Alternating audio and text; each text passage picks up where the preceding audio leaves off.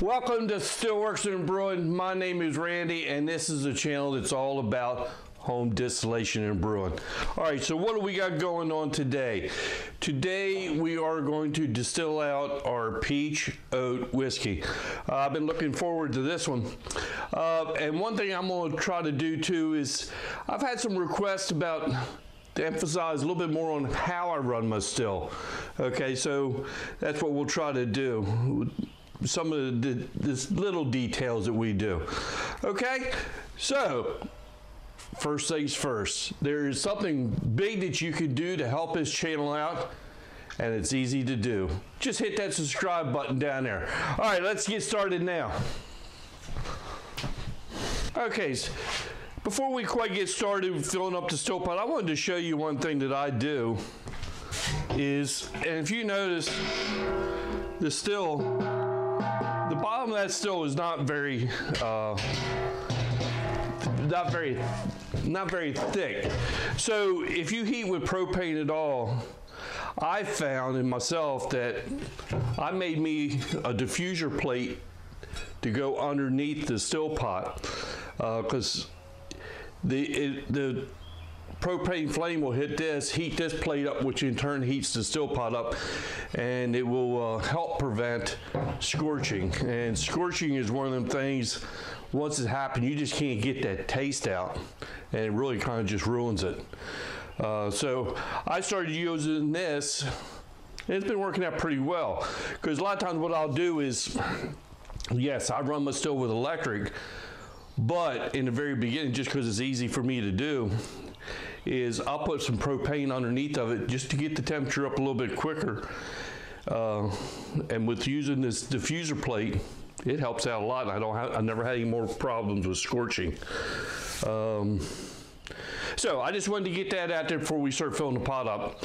All right, I mean, this diffuser plate is just a piece of quarter-inch, looks like quarter-inch steel. Cut it out, it fits up underneath the pot. The flame's underneath, okay? All right, let me get set up and we're gonna fill this still pot up and we'll get ready to get running.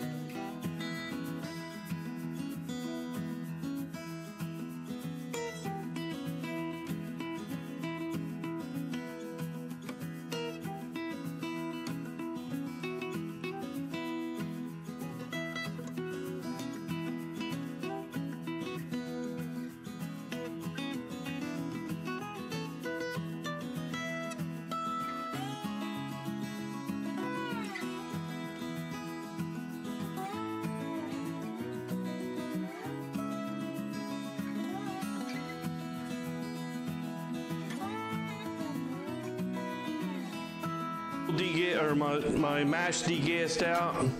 I plugged up my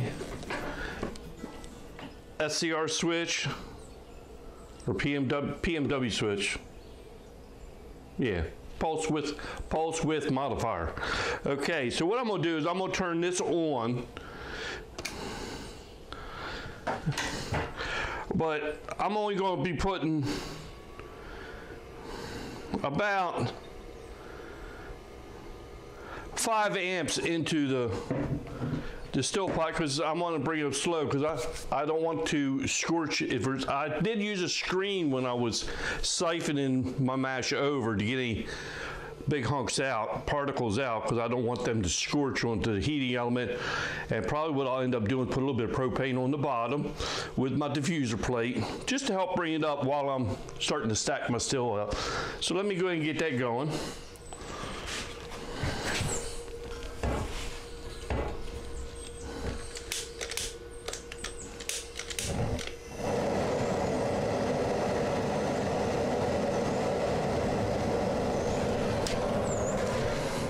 I don't like to put too awful much heat too fast.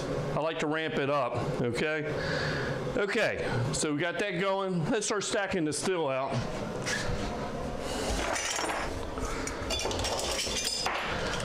Of course, our dome piece will go on first.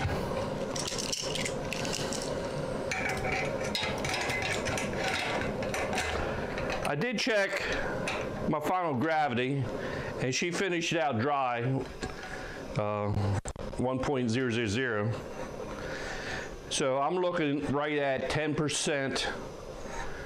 Because if you watch the other video, I was like at 1.083. So you did the math, and it's somewhere between 10 and 11%. Okay, so I'm looking to get about 2.5 quarts of pure alcohol, but you would stretch that out a little bit, okay?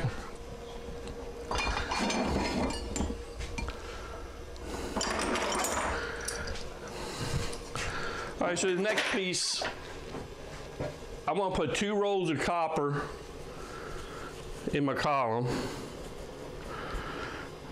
Some say that you have to use copper within a still.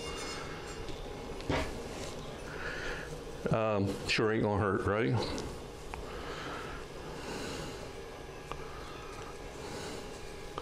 So I got 2 rolls of copper in my still, in my column. Now, one easy way to test to make sure that you're not packed too tight, you should be able to breathe through it very easily, like nothing's there, and that is. Okay, so let's stick this one on.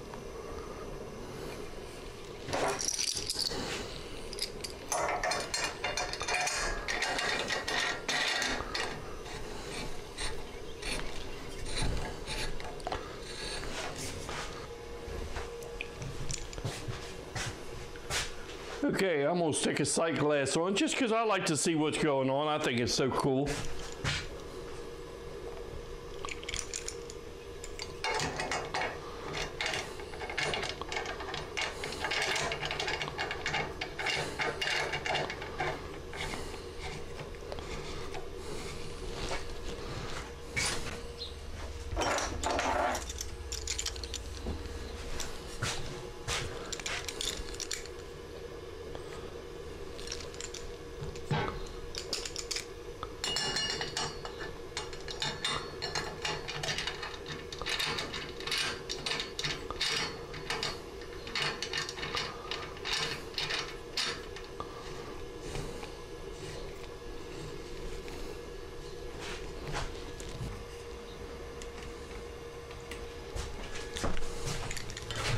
All right, then I'm gonna stick my condenser on.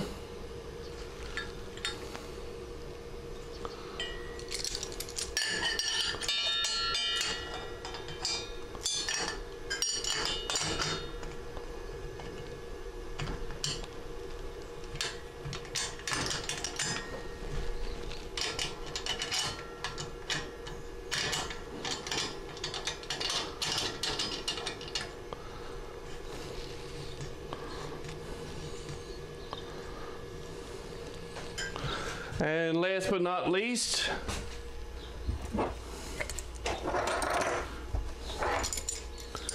we'll go with our head temperature. It goes all the way up top.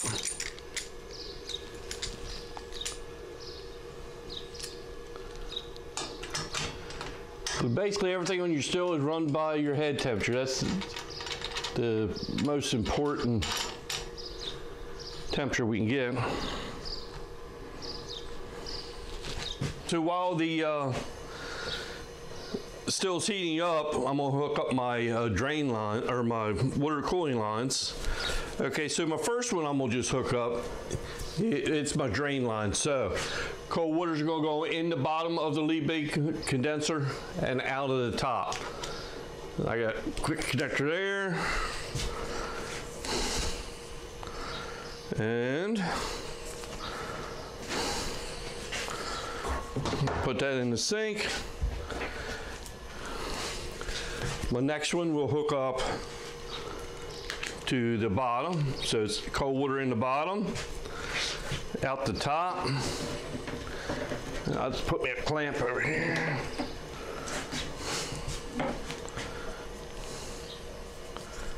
And this is cold water. Very simple. Okay, so let me get my still hooked up. I mean, I ain't really feeling no action going on yet. I'm feeling the column.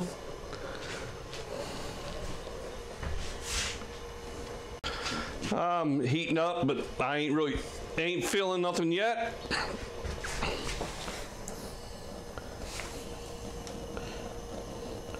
Temperature's getting close up near 100 degrees, so it's not going to start rising yet. Okay, so let's continue on. There's just one thing I would like to say, that there's thousands of ways of doing something. This is just the way that I do it. It seems to work out pretty good for me, and I just want to show you how I do it. Okay? All right. Okay, so where are we at? I'm feeling my column. I can feel a little bit of heat starting to come up. I can see some fog in my sight glass, so now's the time for me. I'm gonna start turning on my cooling water.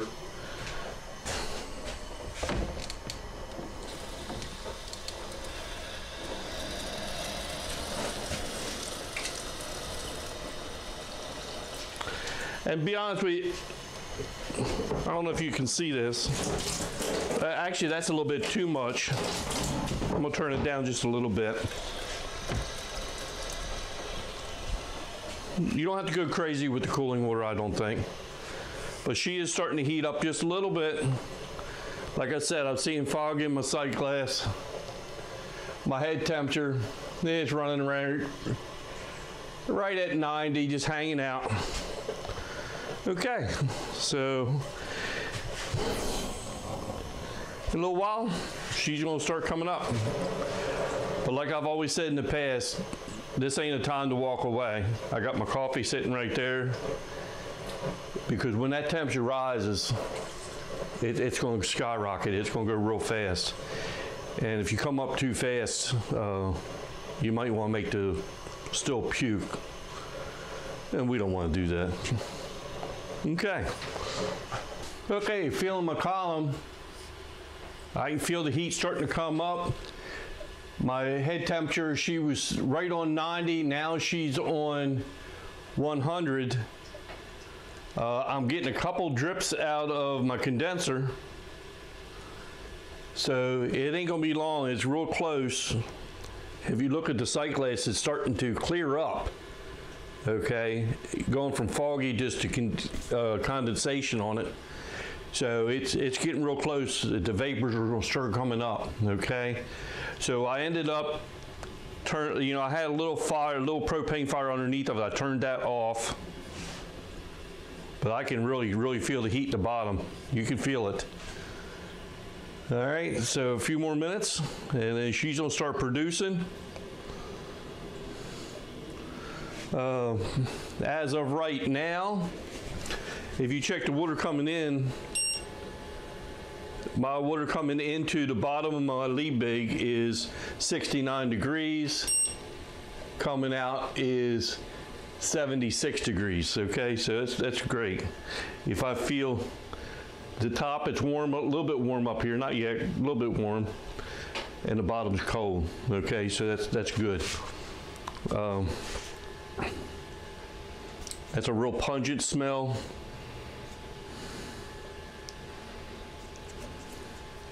It's just a few drips, so what I'm gonna end up doing is I'll collect the, I'm gonna collect the first 6, this is a fruit fruit mash, kind of a fruit mash. So I'm gonna collect the first 6 ounces. We're gonna discard that, and then we'll start collecting after that. Okay, so let's give her a couple more minutes, then we'll be back.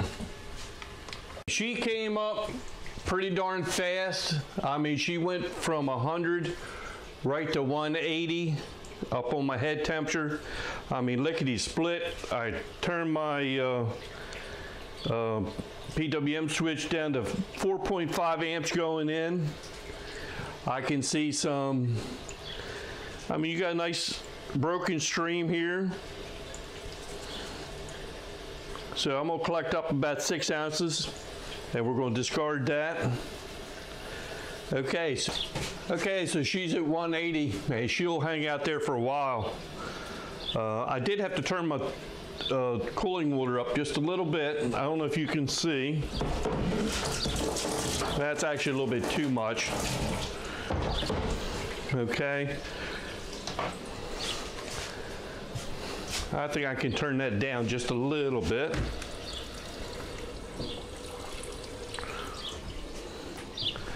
All right, temperature going in.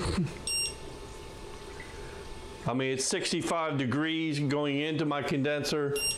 Coming out is about 73. And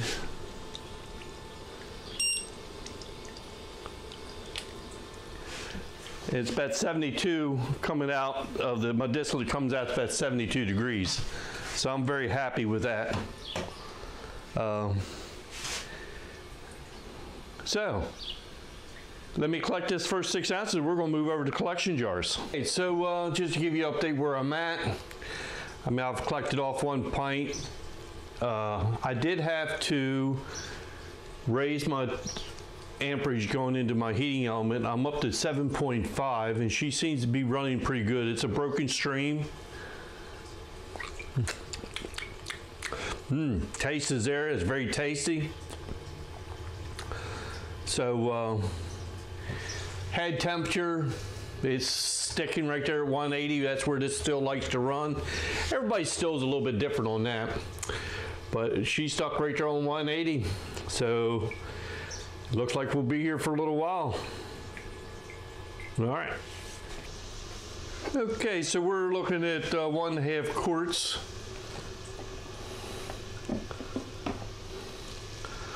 Oh, let's see what we got coming off.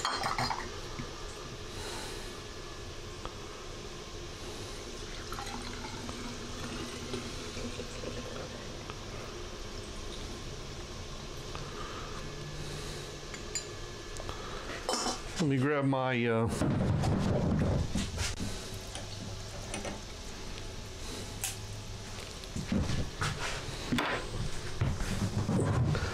hydrometer here.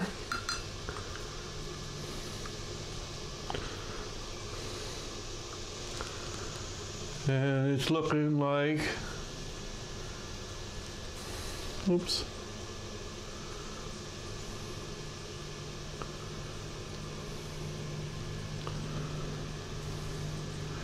Right at 60%, which is 120 proof. Now, one thing I want to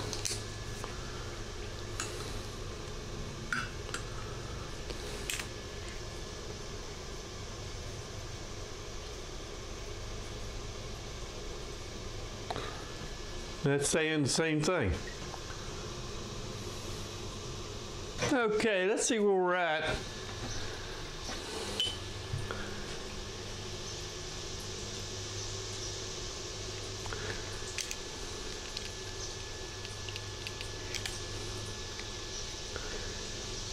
Looks like we're right at about 48, 49% coming off. Our head temperature is, we're about 195. So I had to inch up the power going into the heating element to keep the production up. So that's telling me that we're getting close to the end. We're probably into our tail. We're going to collect a couple more percent off, and then we'll go from there. Let's see what she tastes like.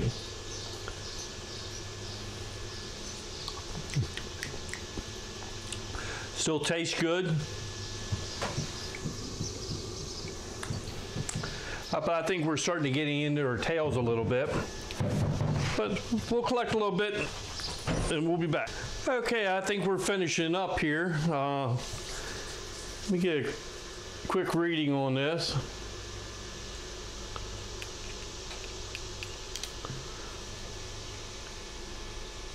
We're like at 41%. My head temperature is right at 200 degrees.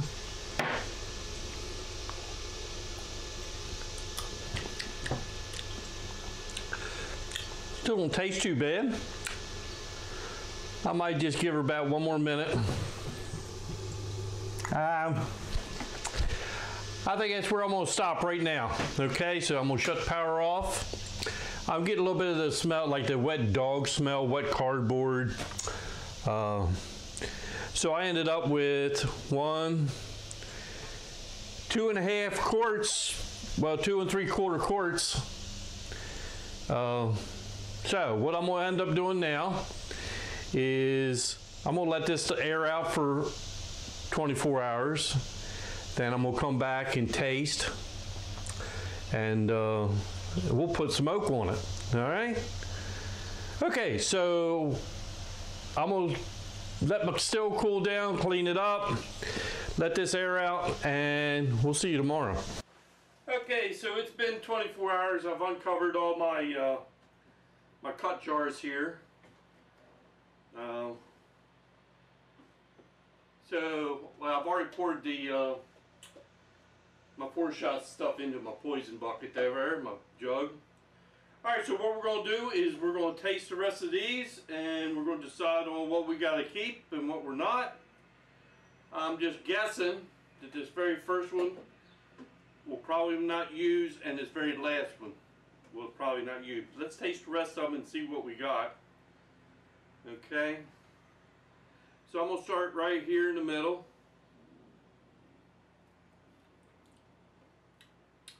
That's very excellent, very clean tasting. So I know that's a definite keeper. Let's work down the line first. Whoops.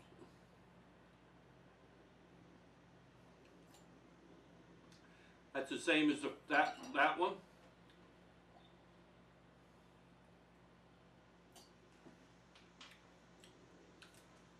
That's got a good taste to it.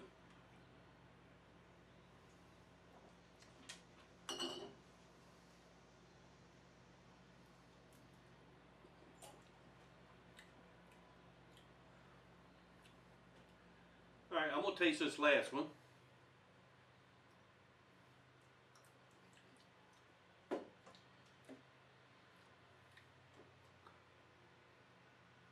I mean, it's not bad, but I think I'm going to leave that one out. Just because. I mean,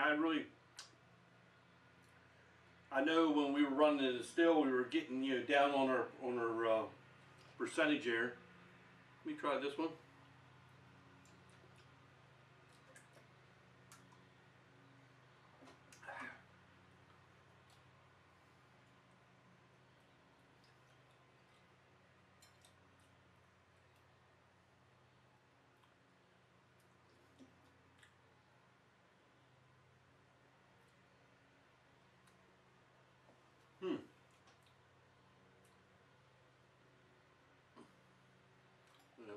Where's my...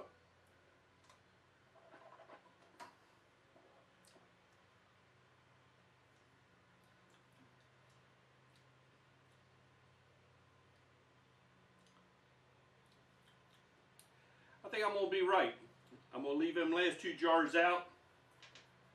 So, what we want to do is we're going to mix everything else up together.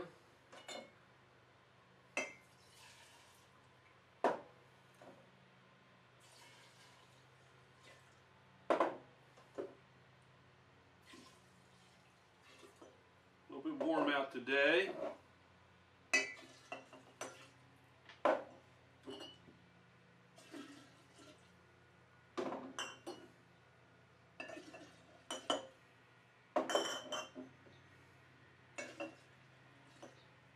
Okay.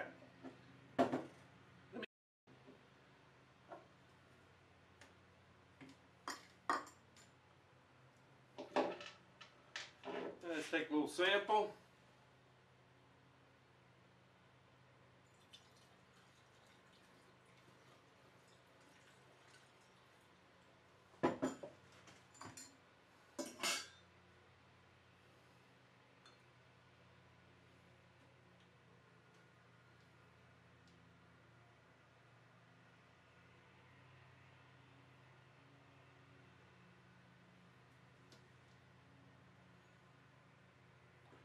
I'm showing 120 proof right there. Okay, so 120 proof.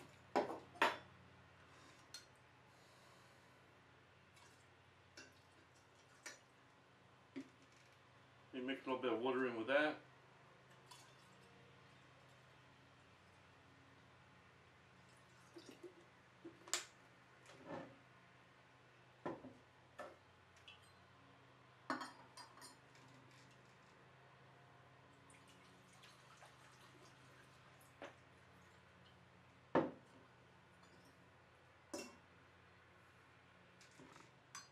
And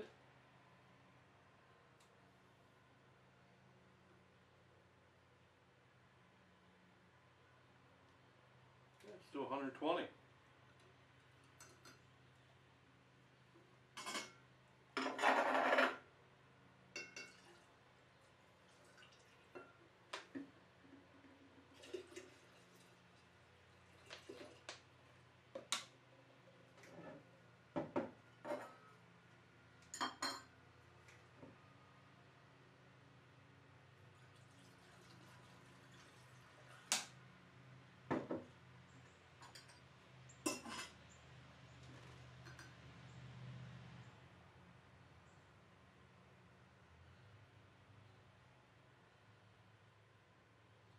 We're looking at 110.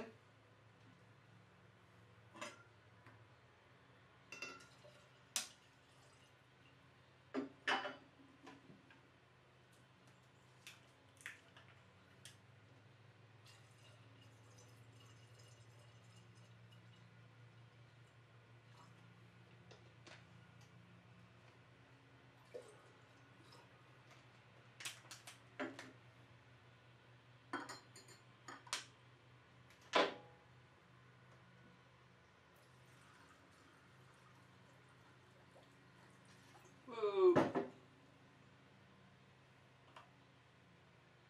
Wait a minute, wasn't watching what I was doing.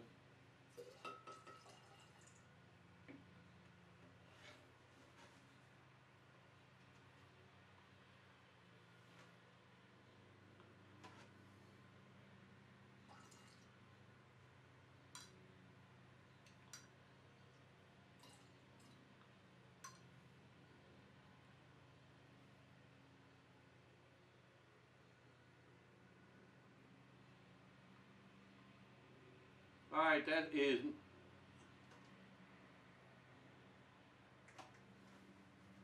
a little bit more.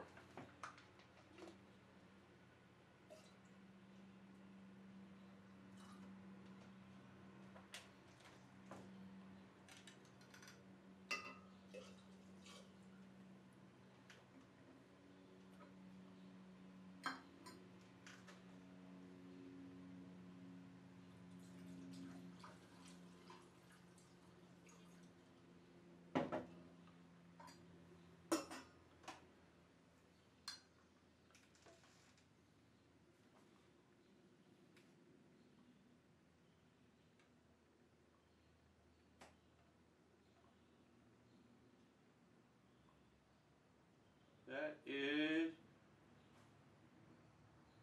90 proof. I'm going to leave it right there. Okay.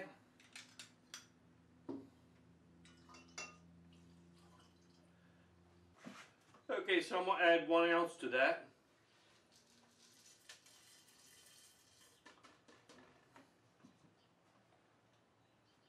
I kind of wanted it a little bit light on the oaking, so I just add 1 ounce. Let me put the lid on that.